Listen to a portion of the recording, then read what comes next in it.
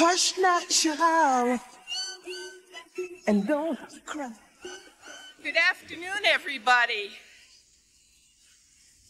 My name is Judy Aiken. I'm a 70-year-old retired registered nurse from Portland, Maine, where I live with my husband of 47 years, our 2 beagles, and our son and granddaughter live nearby. Also, for over 4 decades, I've battled psoriatic arthritis and psoriasis that have taken a heavy toll on my body. But nothing could prepare me for the financial strain that came with the high cost of the drugs I need to live my life, including Enbrel, which comes with a staggering list price. Last year alone, I spent over $9,000 out of pocket just to afford this one drug. As a nurse, I counsel patients on the importance of taking their medications consistently, but I have to admit that sometimes I found myself unable to follow my own advice and have been known to skip a dose here and there. For years, it felt like no one was standing up to Big Pharma for patients like me.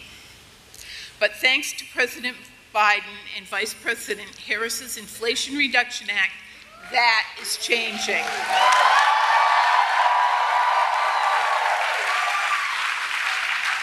Now, Enbrel is one of the first 10 drugs up for Medicare negotiation. The thought of a lower list price for this essential medication feels like a lifeline. President Biden didn't just make a promise, he kept it.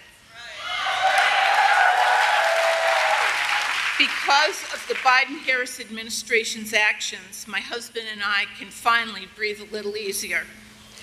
That's why it is my great honor to introduce the team who leads the fight to put patients above profits.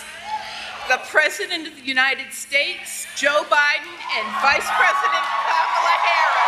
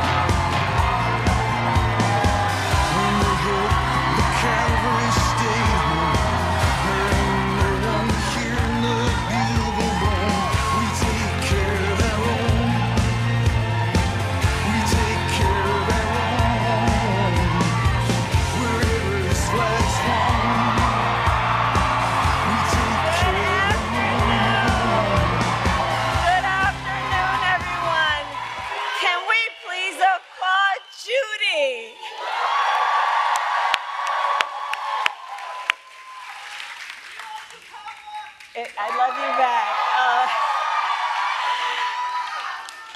It's good to see so many friends. It is good to see so many friends. And I want to thank you.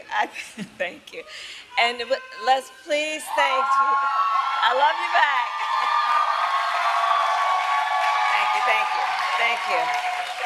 Thank you. And I know we all thank Judy for sharing her story. I think we all know it takes a very special person who has dedicated over 40 years of their life to do the work that Judy has done as a nurse, that work being what? To care about other people in a way that is about lifting them up and caring about their well-being. So Judy, we thank you so very much for being here today.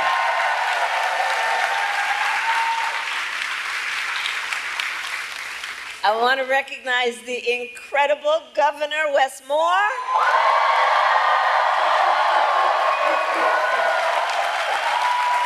Who's here with Don and their son. And Wes, I'm so thankful to you for all that you do in service to our nation in so many different ways, and your friendship, but in particular, to share such a personal story as you have, and I know it takes a lot out of you to share that story, but to do it in a way that is about lifting up other people and helping, hopefully, others who are not in this room, understanding how real people are impacted every day about this issue and by this issue.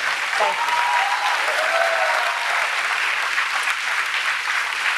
I want to recognize the people of our administration, including Secretary Becerra, who is here,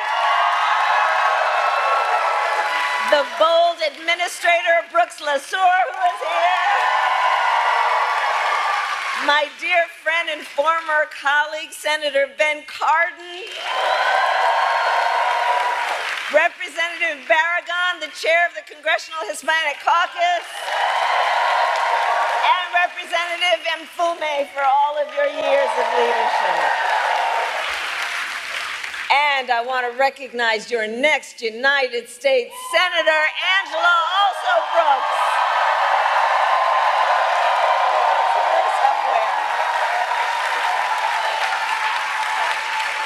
And I've worked with her over the years. I'm telling you, Marilyn, you're going to do a great thing when you send her to the United States Senate. And of course, I could speak all afternoon about the person that I am standing on this stage with.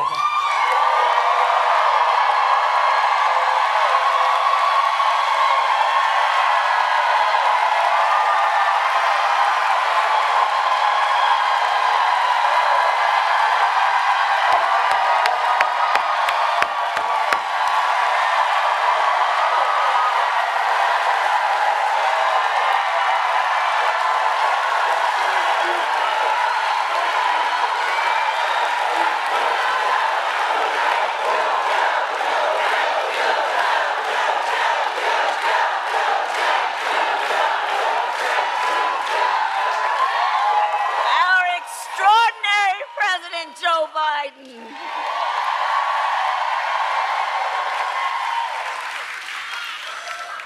And he's going to speak in a minute, but there's a lot of love in this room for our president.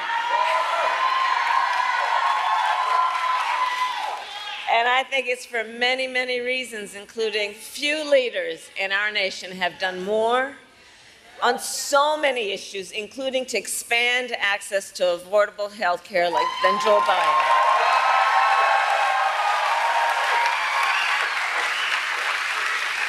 And today we take the next step, thank you, Joe, forward in our fight. Thank you, Joe. Thank you, Joe. Thank you, Joe. Thank you, Joe. Thank you, Joe. Thank you, Joe. Thank you, Joe. So we believe deeply every senior in our nation should be able to live with security, stability, and dignity.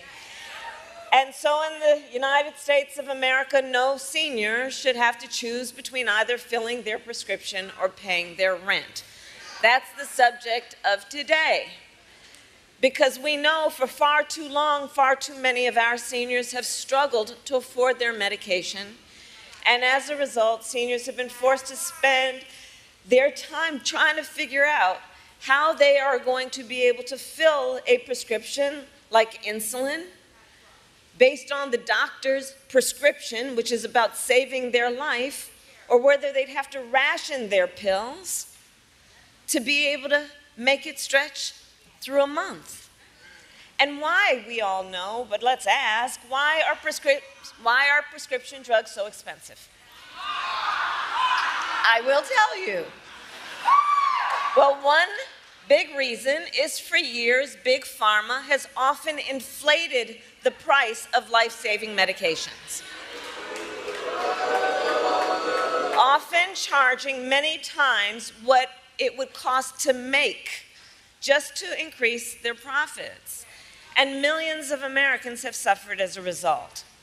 My entire career, I have worked to hold bad actors accountable and lower the cost of prescription drugs. As Attorney General of California, I took on pharmaceutical companies for deceptive marketing and illegally inflating the cost of drugs, and we won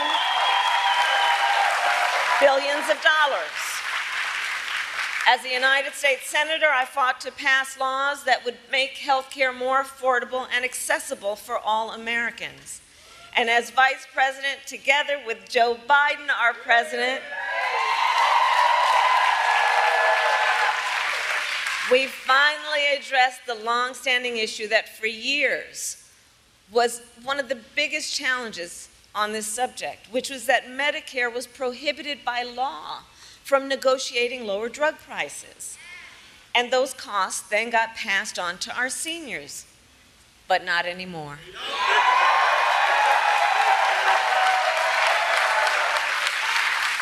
Two years ago, we gave Medicare the power to negotiate lower prescription drug prices for the first time in history. And here is why that matters. It is nearly impossible for a patient to negotiate lower prices by themselves. Just think about that. Somebody who needs the medication, who may be suffering from a serious illness, that they would by themselves be able to negotiate against a big drug company to lower their prices is virtually impossible. It's one person against a huge corporation. But Medicare represents more than 65 million people. And so Medicare has collective bargaining power. And now Medicare can use that power to go toe-to-toe with Big Pharma and negotiate lower drug prices.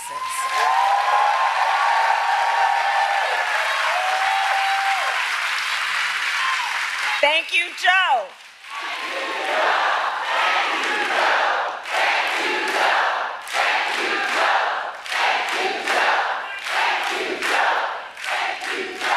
And this is to the benefit of not only tens of millions of people on Medicare, but also millions of Americans on Medicare who have long-term disabilities. And understand, as a result of our negotiations, the government will also pay less than for prescription drugs. And think about what that means in terms of helping taxpayers save money, whether or not they take these medications. So all of this is to say, 2 years ago as Vice President, I was proud to cast the tie-breaking vote that sent the bill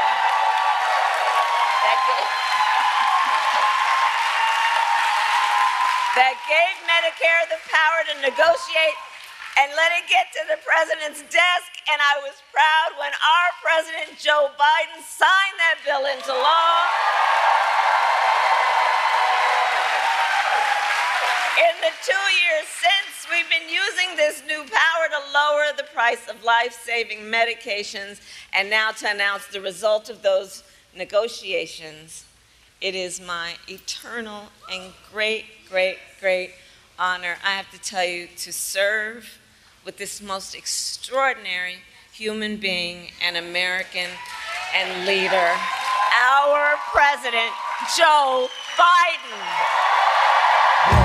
We take care of their own. We take care of their own. Wherever this flag's flown, we take care of their own. Thank you. From Chicago to New Orleans, from Memphis to the bone. Thank you, Kamala. Well, I love you guys, too. I've been waiting for this moment for a long, long time. First time I sponsored a bill to let Medicare negotiate the price of drugs was in 1973 as a freshman senator with a guy named Frank Church from the state of Idaho.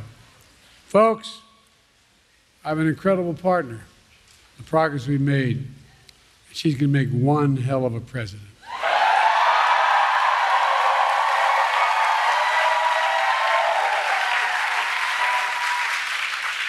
And Judy, thank you for sharing your story. It's a really one for far too many Americans. People like my dad used to lay in bed at night when they lost his insurance as the company he worked for, staring at the ceiling, literally, and you've all experienced, you know people who have experienced this, wondering what in God's name happened if my wife gets breast cancer, or if I get sick, or my children get seriously ill. What happens? What in God's name, how can we pay for the drugs, prescription drugs? I'm serious, these are the discussions. You know it. Do we have enough insurance? Can we afford the medical bills? We'll have to sell the house to get a second mortgage. There are discussions that took place in my house and your house. Kamala and I both get it. We know it isn't just about health care. It's about your dignity. No, it's about your dignity. It's about peace of mind. It's about security. It's about taking care of your family. It's about giving folks just a little bit more breathing room. That's all. Look, I believe that health care should be a right, not a privilege in America. And Cam and I are here today to make a major announcement on our efforts to lower the extraordinary high prescription drug prices. But before I do, I want to thank Governor Wes Moore and members of Congress. I served in the Senate for 270 years. I know I only look 40, but I'm a little bit older. The longest time I was too damn young because I was only about 29 when I got elected. Now I'm too damn old. But I'll tell you one thing in between. One of the finest, most decent men I've ever worked with. When I think of integrity, is Ben Cardin. Stand up, Ben. Stand up. I really mean it.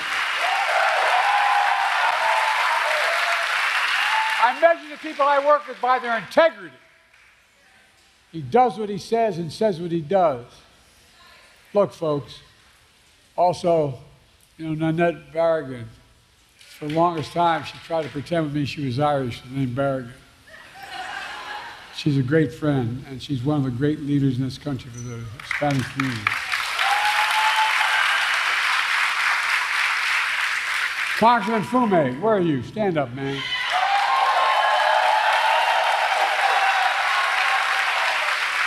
I've never once gone to this man and asked for help and I haven't gotten it. Not one single time. Thank you, pal. Thank you. And you're soon to be senator.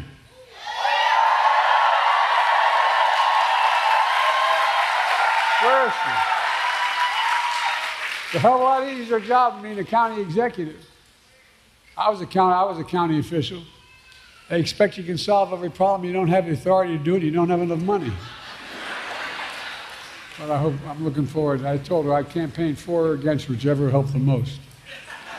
Along with members of my administration, Javier Becerra, HHS, Administrator Brooks LaSalle, CMS administrators here today.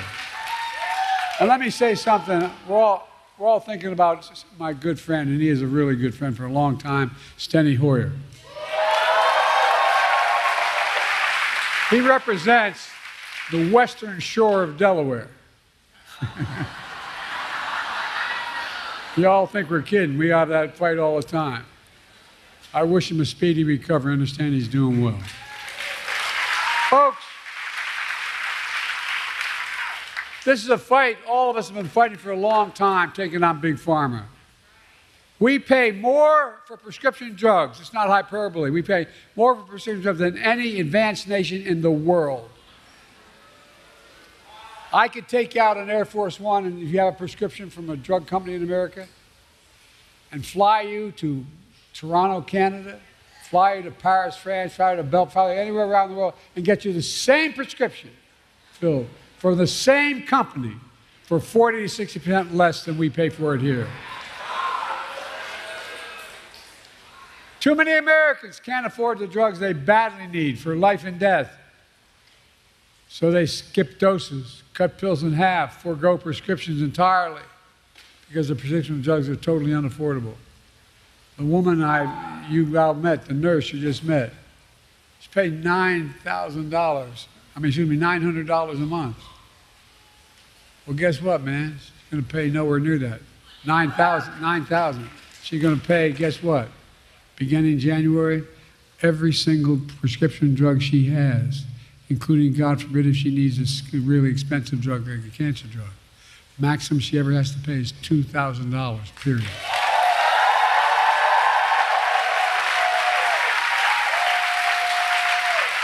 But that's why from the time I was in the Senate, I worked tirelessly to give Medicare the power to negotiate lower drug prices, just like the Department of Veterans Affairs. In fact, I was reminded by staff today, one of the first major bills I worked on was in 1973. I co-sponsored legislation led by Senator Frank Church that let Medicare negotiate the cost of drugs. 1973, this fight's been going on. You know, the VA pays, as they should, 50% less than Medicare because VA can negotiate the prices. But for years, Big Pharma blocked Medicare from negotiating lower drug prices. As a consequence, they're able to maintain the exorbitant price increases and the profits are uncalled for. Look, but this time we finally beat Big Pharma.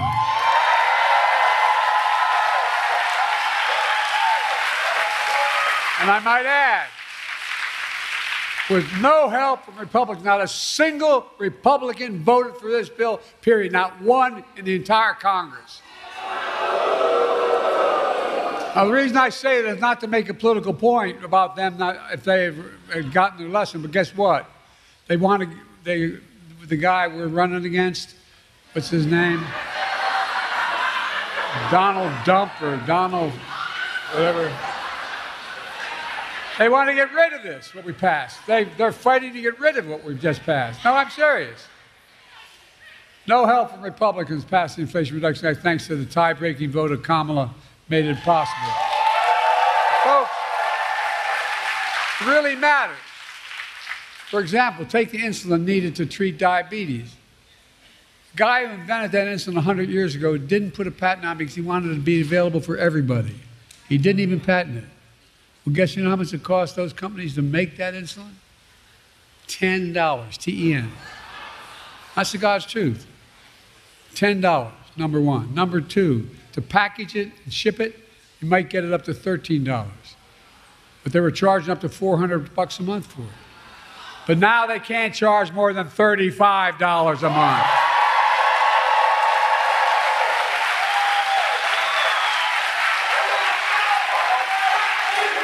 It's a big deal. Oh, look, $35 a month. These guys still make enormous profits. That's 3 times what it cost them to make it.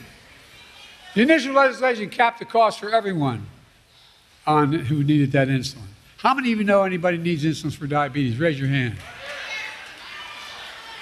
Okay, well, guess what? For the next 3 months we got here, I'm not leaving here, and Kamala, when she's president, going to make sure if we don't get it done, everybody should qualify for that $35 a month. Every American. I mean it. Folks, that's not all.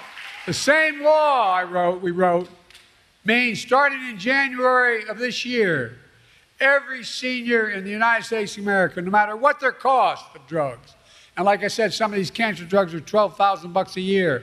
Every single penny they spend, they never have to spend more than $2,000 a year for all drugs. All drugs. And we're going to fight to make sure everyone qualifies for that as well. Look, all together, our reforms not only save lives, but here's the point people don't talk enough about. It saves the taxpayers billions of dollars. What we've done so far will save the taxpayers over the next 10 years $160 billion. Taxpayers, lowering the debt. I mean it. Because they don't have to pay the exorbitant price that Medicare had to pay before. They're going to pay $35 instead of $400. Folks, and those savings are only going to increase for American taxpayers because it matters. Look, but that's not all the Inflation Reduction Act did. Last summer, I announced under that law, Medicare is going to select, and it's already passed law, 10 drugs a year, going up to 20 till we get every single drug every year. Drugs treat from everything from heart failure, blood clots, kidney disease, arthritis, blood cancers, and more.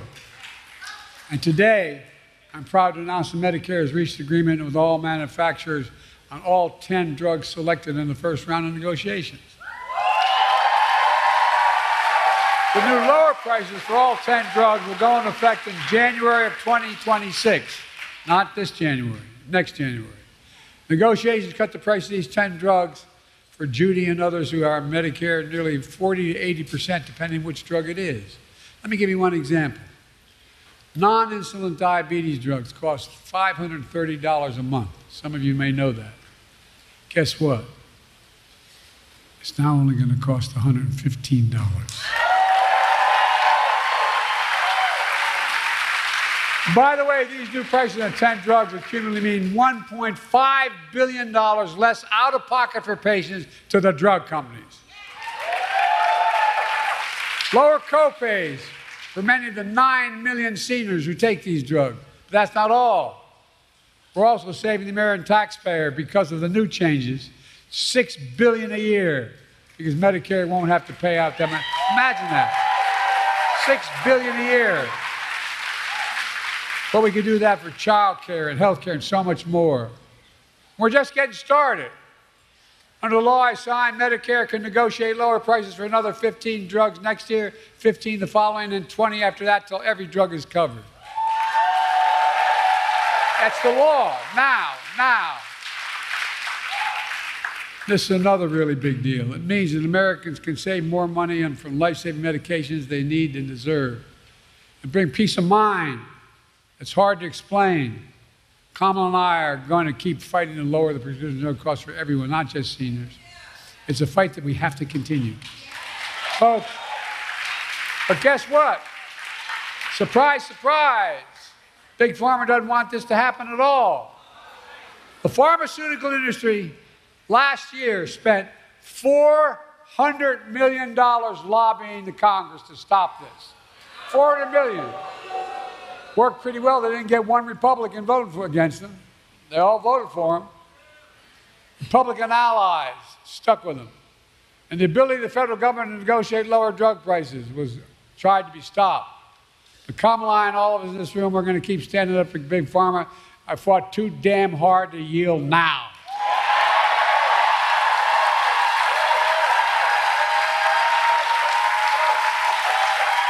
We're not backing down. And get this, you may have heard about the MAGA Republican Project 2025 plan. They want to repeal Medicare's power to negotiate drug prices. Let Big Pharma back to charge them whatever they want. Let me tell you what our Project 2025 is. Beat the hell out of them. I mean it.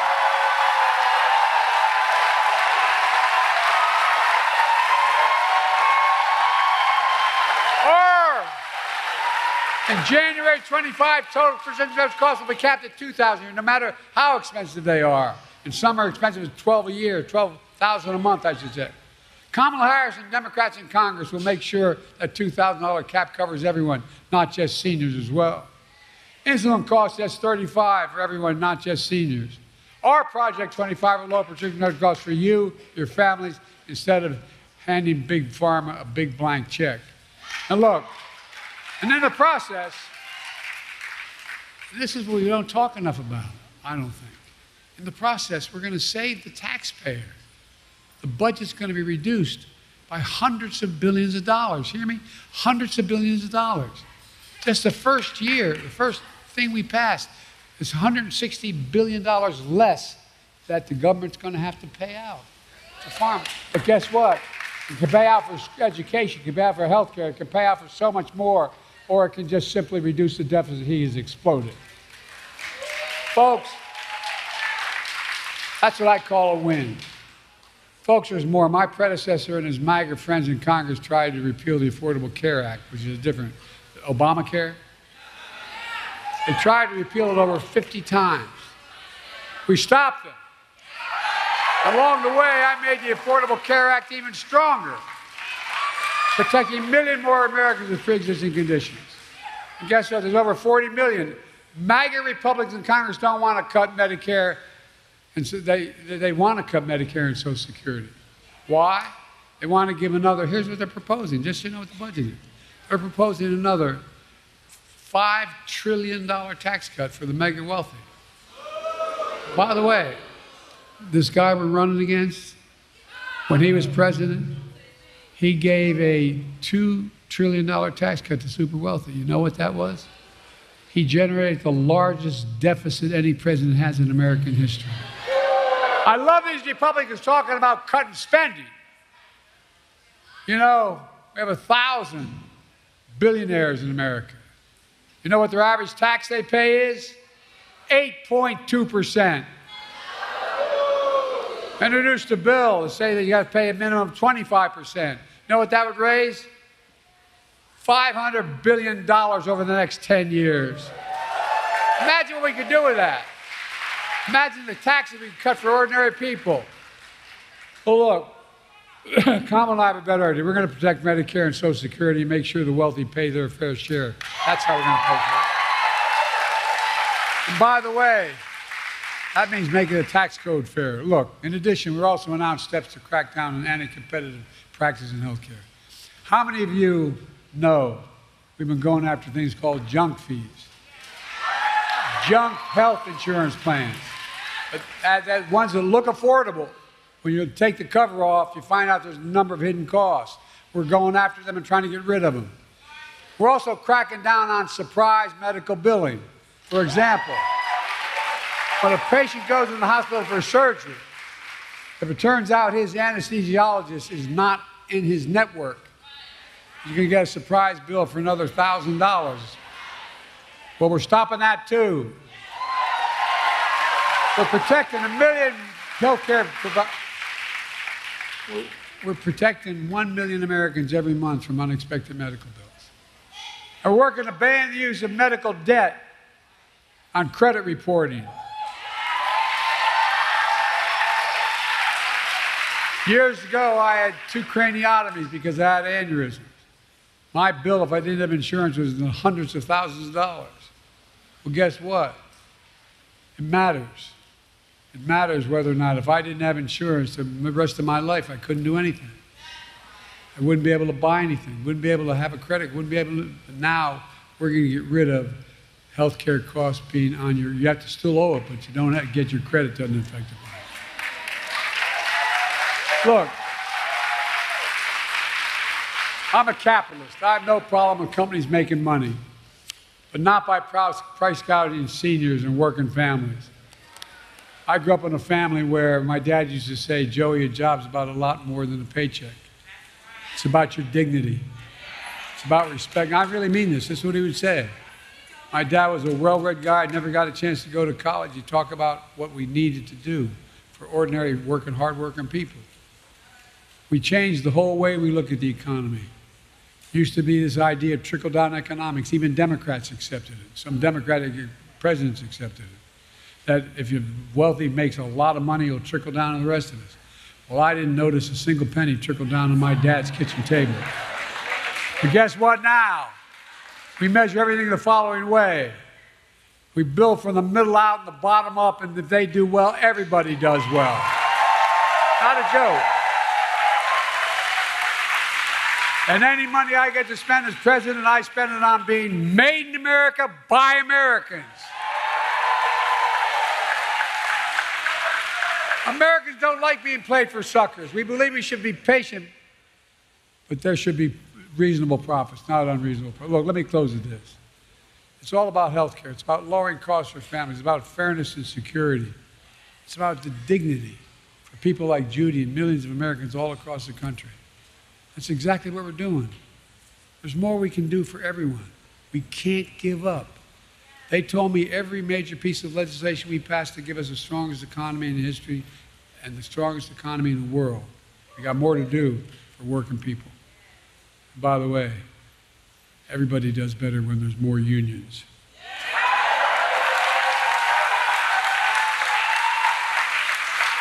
But we're finally getting it done. We can't stop now. We just have to remember who in the hell we are. We're the United States of America. There's nothing beyond our capacity in this country. We work together. Nothing. I'll